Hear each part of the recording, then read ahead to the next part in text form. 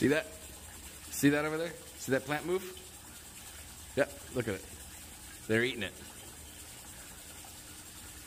That's the water hyacinth, and they will eat that whole plant up. They'll eat all of these up if they are hungry enough. That was starting to move. Yeah. They're getting after it. Hey, hello everybody, and welcome back to the homestead. We're out here by the pond today because there's been a lot of views coming recently to my video that I put up about how I got started with raising fish. And so it seems there's a lot of interest in that, and that there may be a lot of people who want to get started in it. And so I thought I'd do a video quickly to tell you guys about some of the mistakes I made along the way. And then at the very end, I'm going to give you a reason why none of those mistakes are actually mistakes. But here's some of the, I guess, 10 mistakes that I made along the way. And I have my little list here, so I'm going to keep looking at this. I apologize for that. But number one mistake I made was going too small to start with. Okay? If we look over here to the side, you can see that old tank over there? Yeah, that was my catfish tank. Originally it was my tilapia tank, and then we got the catfish, and we moved the tilapia into the big pool over here. But it was too small in the sense that those catfish were going to grow really big, and I ordered way too many catfish for that size of tank. So size your tank properly to the fish that you want to have in there. Do your research, know what it is that you're doing, with how big those fish are going to get and how big they're going to need when they get fully sized. So that was my number one mistake. Number two mistake was going too big. Okay, this pool over here is too big for my ability to catch the fish. Now, I say that, and there are workarounds. I can build traps, I can do things in there to get to catch the fish. I can use bigger nets and whatnot. But for what I have right now, if I want to be able to catch a fish, it's not easy. I might as well just get the fishing pole out. The idea of getting in there with the little net that I have doesn't work. They got too much room to escape. So size it right. You know, it's also on my back porch here. It takes up a lot of space, and I kind of like to reclaim that. Someday I'll move it off to a different spot, but kind of hard to do, and there's a lot of fish in there. I don't have someplace else to put them in the meantime. All right, number three mistake was the wrong type. So this pool, I've talked about it before, is not exactly appropriate for this kind of project. They work, you can do it. The pump that I have over there in the pool, it has to pull the waste out, and as it's doing so, it macerates it all, and it just builds up it's cloudy, and it's hard to remove macerated waste like that. Because this is not a hard-sided pool, I couldn't put in a overflow the way I did on my other system. And we've talked about that in the past. I'll talk about it some more. I was eventually able to put one in here, but it's too small. It's really not large enough to be able to handle the volume. Hey, quick interruption here. I realized as I was editing the video that I'm talking about this overflow here as if people know what it is. Some people may not know what I'm talking about, so let me tell you what this is. They're really, really amazing. You can see that pipe that goes down into the water right there. Down at the bottom of it has a cap with some slots in it, some holes that allow waste material, fish poo, right, to enter and to go up the pipe, because just that's the way that water's going to go, right? Water's coming up the pipe, and it's going to go along over there, and it comes out. The water level then cannot go any higher than that, so long as it's not rising faster than it can exit. That is an exit. So it's called an overflow because the water is overflowing out of here. It's a solids lifting overflow because the solids are entering, they're rising up, and the solids are going to flow out that pipe. Then they come down through here, through that pipe, they come out the side, right? And they go along over there to these other filters. This is a solid separator. Okay, so the solids go in here and get separated. We talk about that in another one of my videos you can check out where I built these solid separators. But what I wanted you to understand is the solids lifting overflow, which is that. If you were prepared, if you wanted to go through it, you can actually, there are some kinds of patch systems that you can put a larger, what is that called, a ballast or something? Bulkhead. Man, total brain fart there. there are bulkhead fittings that you can put into the side of these things, but you probably want to do that before you have a bunch of water in there, creating pressure outwards that might cause it to tear and fish to all go out and die. So a little late for that, but I was able to. There was a factory installed one for some of the pool filtration equipment that would be there if it was a regular pool. It's just too small. It's only about less than even, not even an inch and a half. I think it's like an inch and a quarter or something. So I was able to make something work, but it doesn't process enough material. Number 4, not being prepared for breeding. It was something I was hoping to have happen. I wasn't really prepared for it when it did happen. I didn't really know what to do. The original plan was to actually be able to take a couple of females and a male and put them in a separate tank and have them be a breeding colony. Well, that didn't ever come to fruition, and next thing I knew, they were breeding in the pond, and I had no idea what to do, so I had to panic and go try and figure out what to do. So be prepared, do some research so that you know what's coming and you can plan for that. It's pretty simple though. If you want to let them do it in there, that's fine. They can do it in there, and most of the babies will survive. Not all of them. Some of them are going to die. You probably have better success if you were able to actually get the fry and put them into a dedicated space to grow them out.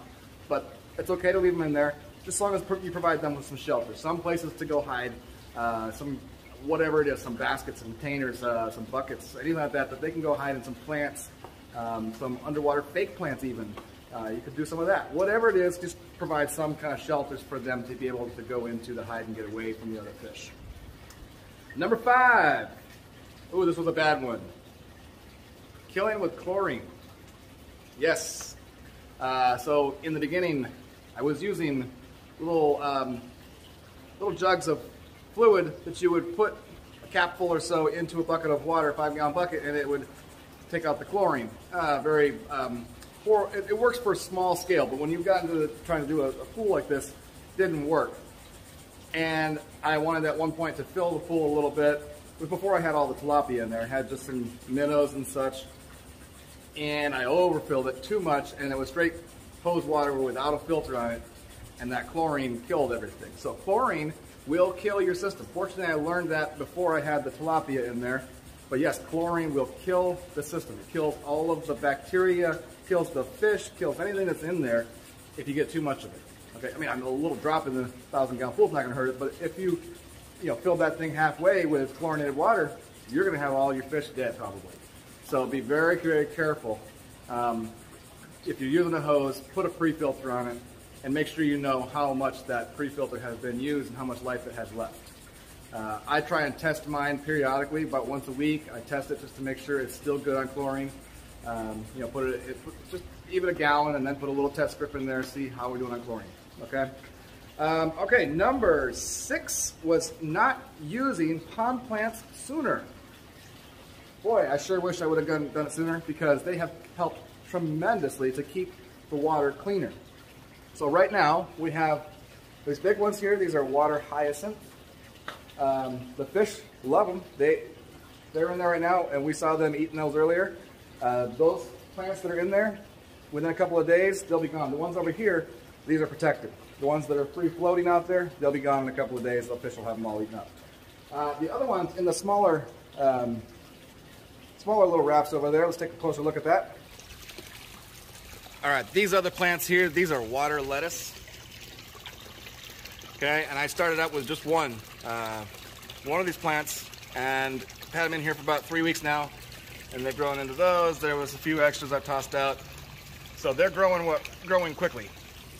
All right, so yeah, we have the water hyacinth, we have the water lettuce. I've also used duckweed in there, and they all are great. The duckweed the fish love to eat that stuff. I had trouble growing it though throughout the winter. It died off. We'll see how this stuff does over the winter. It may die off as well. But the reason why I didn't get started sooner with plants is because I didn't know where to get them. And I'd go to my local nurseries, call around, and they didn't have them. I had no idea where to get these things. And lo and behold, guess where you can find anything? Amazon.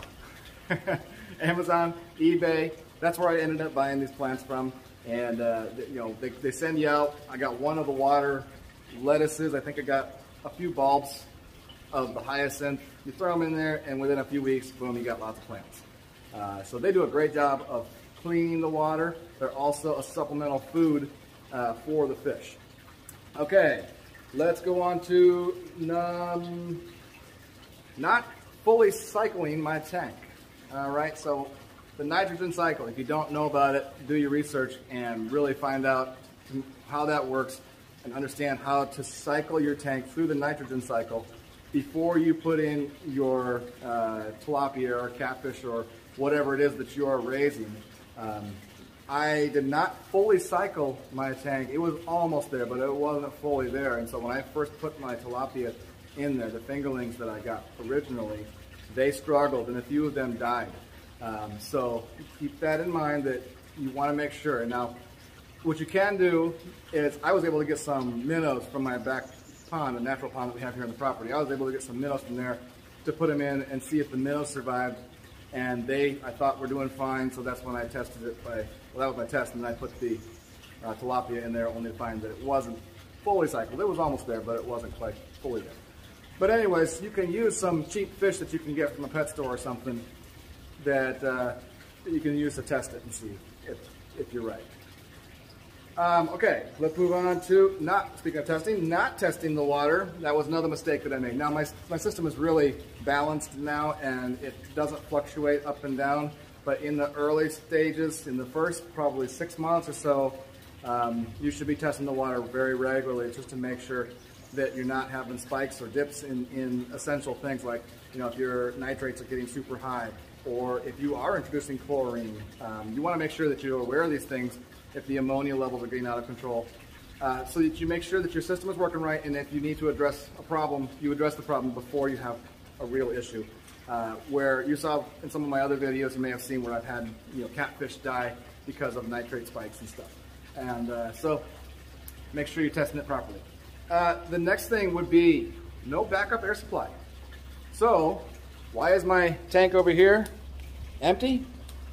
Well, because we had a power outage and I didn't have backup air supply, and so I lost all my catfish. All right, I still don't have backup air supply. I haven't figured out how to really do it.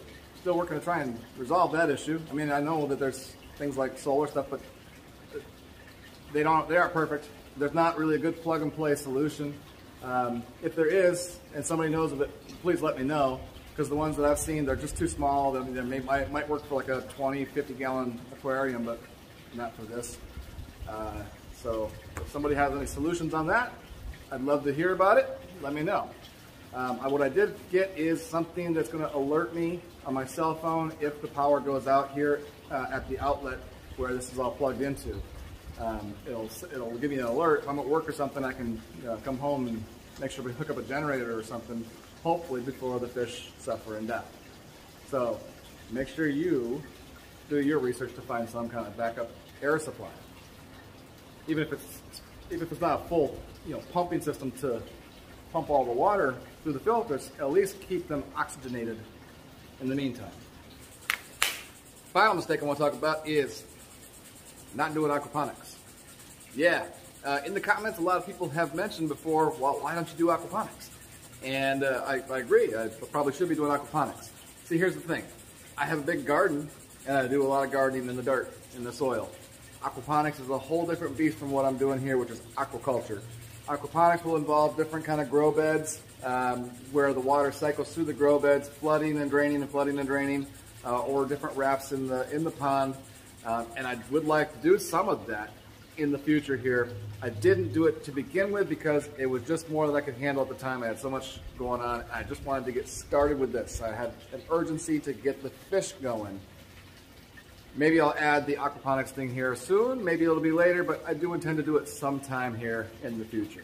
Right now, I'm happy with raising the fish. But if you have the time, if you want to sit down and figure out all of that and do it all at once, aquaponics would be the ultimate way to go. It would be much better than just the aquaculture, because so much of the problems that I have would take care of themselves with the aquaponics system. Okay? All right, now let me tell you why all of these things are not really mistakes.